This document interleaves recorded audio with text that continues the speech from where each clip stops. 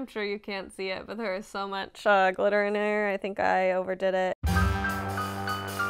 Hello and welcome to my channel, Haley Marie Vintage. Today I have a very exciting bonus video for you guys. So just to kind of start it off and give you context for this video is in partnership with Warner Brothers for their new Elvis film that is going to release just this week. Warner Brothers asked me to search my local vintage shops for a Elvis or Priscilla themed outfit, and so that is what I will be doing this video, and I'm really excited about it. I already decided I'm gonna go with an Elvis look just because I think his fashion's more iconic, honestly, than Priscilla's. But also, in multiple interviews, Priscilla has talked about how controlling Elvis was about her style. And so it doesn't necessarily feel like her style is her own until later in life. So I just kind of wanted to stick to Elvis's style because that was very much his own. And I thought it would be fun to do something kind of gender bendy and different on this channel just because I am usually dressed so feminine. Just a few more details about the film. It is going to span 3 decades of Elvis, from, I believe, Memphis to Las Vegas, and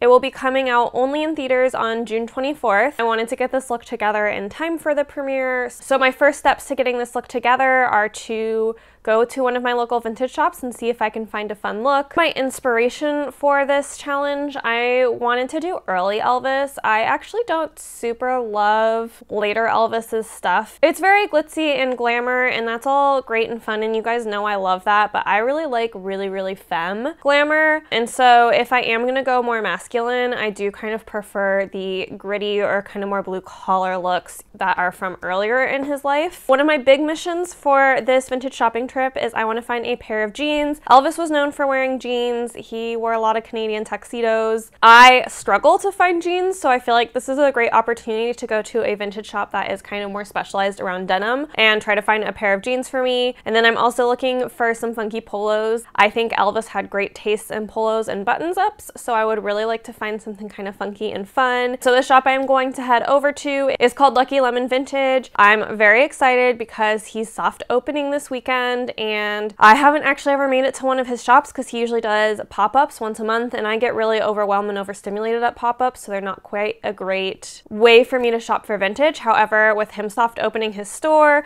I think it'll be nice and quiet. He has great taste in denim and kind of that more casual and masculine look that I am looking for. So let's go ahead and hop into the shopping. Here we are in the soft opening of Lucky Lemon Seattle. I absolutely adore the way the store is laid out. I believe up at the top you have all the pretty highly collectible things, and then you have things in categories by type. There were definitely a lot of really great clothes here, and I of course went right to the dresses even though I'm looking for jeans because I really can't help myself. There were some great 60s things. My friend is being goofy behind me. They're gonna regret it when it ends up in the video. I figured I would just look in the dresses and see if there was anything that would work for an Elvis look. I did pick up this dress that I'm showing you because I thought the polo top would be good and I could maybe figure out how to tuck in the skirt part, but I couldn't, so I will show you this dress in a different video. After looking at dresses, I was responsible and went over to the jeans section. Honestly, shopping for jeans has been really mentally tough for me lately because I outgrew all of my jeans during the pandemic, and it's been really hard to find anything that fits me, so I picked up this pair. I thought it was absolutely perfect. It was faded, it had pleats. It seemed like it would work really well for me, and so I tried them on and I almost cried when they fit because this is the first pair of jeans I've found that has fit me in over 2 years, so I was absolutely ecstatic. And I wanted to point out they did have a sweatshirt with Elvis on it himself and a little postage stamp. From there I went into the tops section and I was looking through all the sweaters and fun things in here for a good polo button-down type of top.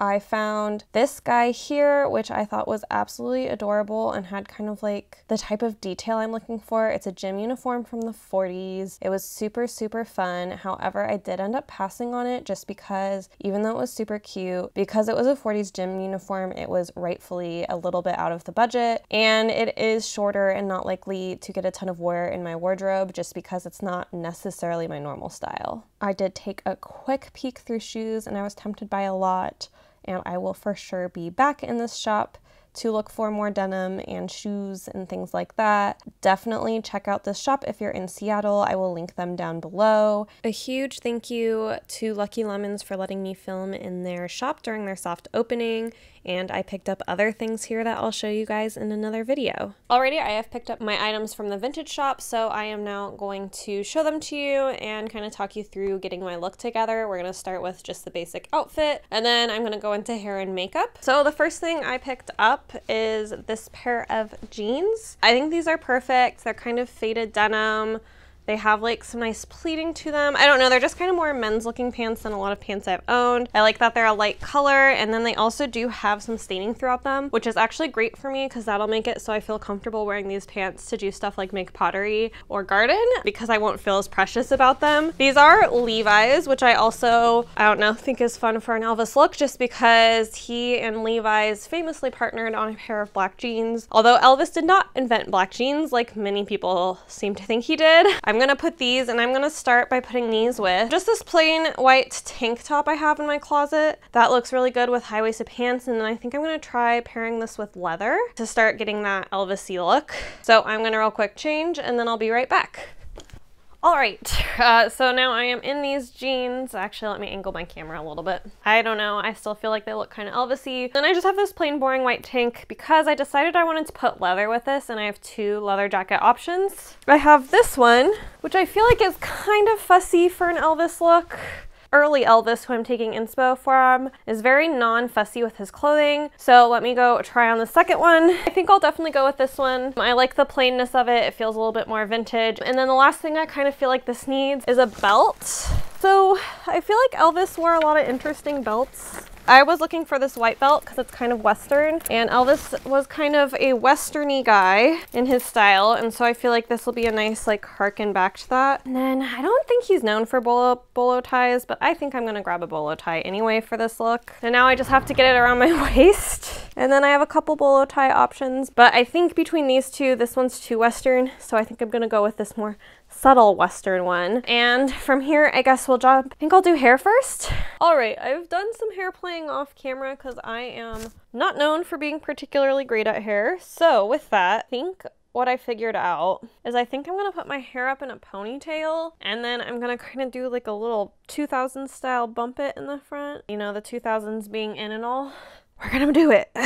This is, yeah, hair is not my thing. Okay, we've got a ponytail. Get it in the back, poof it up, start to get it to maybe fall to one side a little bit. I think we're getting somewhere where I'm happy.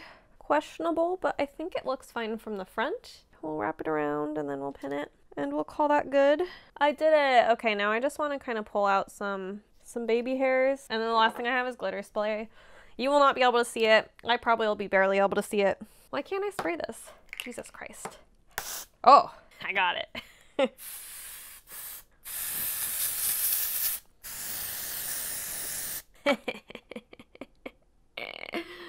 I'm sure you can't see it, but there is so much glitter in there. I think I overdid it, and I am very here for it. Okay. Anyway, enough of that. Before I get all serious, I want to see if I can show you guys how sparkly my hair is. I didn't realize how excessive it was until I got in a mirror. Look at that, so much glitter. I love it. So here for it. Okay, enough of that shenanigan. Let me find some concealer, and then I'm gonna start chatting at you like I usually do when I get my makeup bag out. I'm going for pretty minimal makeup. I just want some like fun eye stuff with maybe some more glitter. I kind of wanted to talk a little bit more. I'm excited to see this film.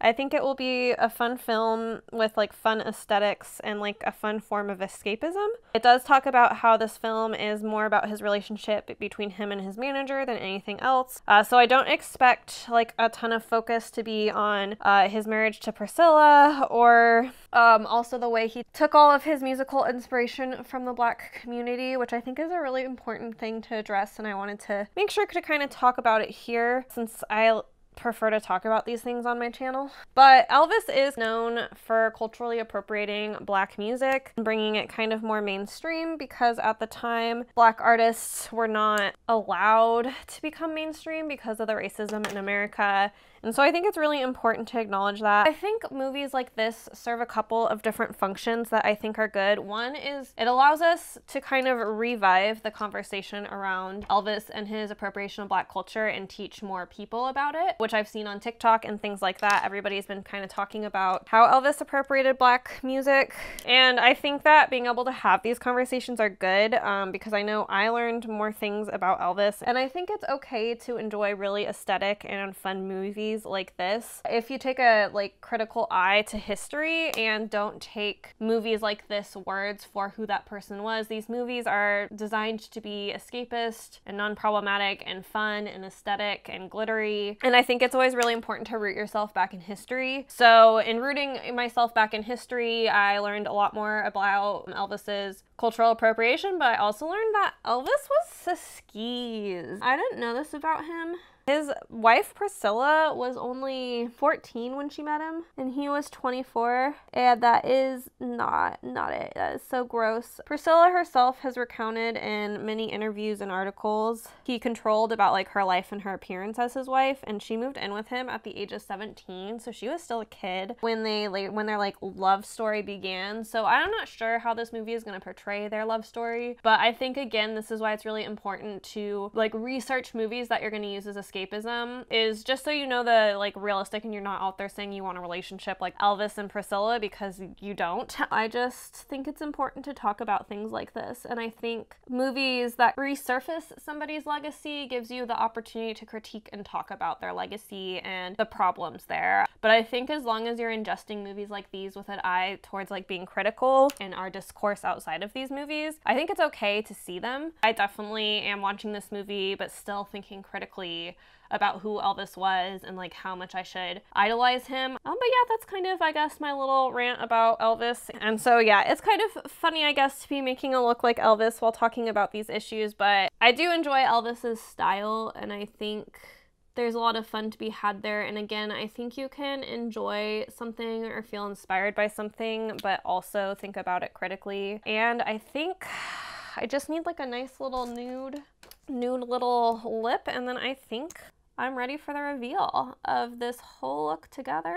And here is the final look. I absolutely thought this was so fun. I have not dressed this masculine in a long time, and I know I'm not looking particularly masculine, but this is masculine for me, okay? So I absolutely love kind of the Western flair. I also think that fits Elvis since he is from Memphis. And then I did end up going back with a more what I called fussy jacket, because when I was thinking about it, Elvis did like the glam and the details, and so I wanted to kind of take that into this outfit and also give it a little bit more rock and roll. I think the hair works really well for a modern interpretation of his hairstyle. I think this look is absolutely fun, and I felt so mask in it, and I can't wait to wear these jeans a bunch of times, but also probably put together more looks like this, because I actually really felt like myself in it, and that was a really interesting discovery since normally I dress so much more femme than this.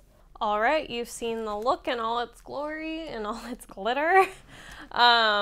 So that pretty much wraps up this video. First, though, don't let me forget about the giveaway. So I'm going to do a giveaway. So the way I'm going to do this is I'm going to have a link down below where you can find your way into a quick Google survey. In it, you'll need to fill out your full name and your email address. And then from there, I will go into a random number generator, generate a number until I get a number that I have of the cells, and then I'm gonna pull 5 names, and you'll receive a Fandango gift card in your email to go and see the movie. I believe it will be $35, so it should be enough for you and your friend to see it. If I am wrong about how much it is, I'm gonna link that down below, but I believe it's $35, and I am choosing 5 people. So be sure to go down below, click that Google survey link, and fill it out so I can give some free movie tickets away. I personally am very excited to go see this premiere. I think it's gonna be a lot of fun. I'm going with a bunch of my friends, and we're all gonna dress up. I'm just excited for kind of a hopefully fun and kind of glittery and glitzy distraction,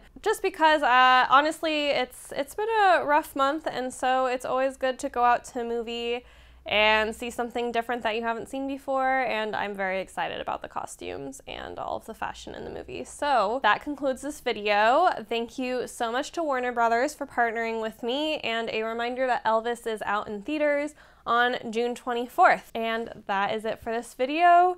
Thank you so much for watching. If you want to stick around, definitely hit that subscribe button. I'd love to have you around, and I will see you next time. Bye!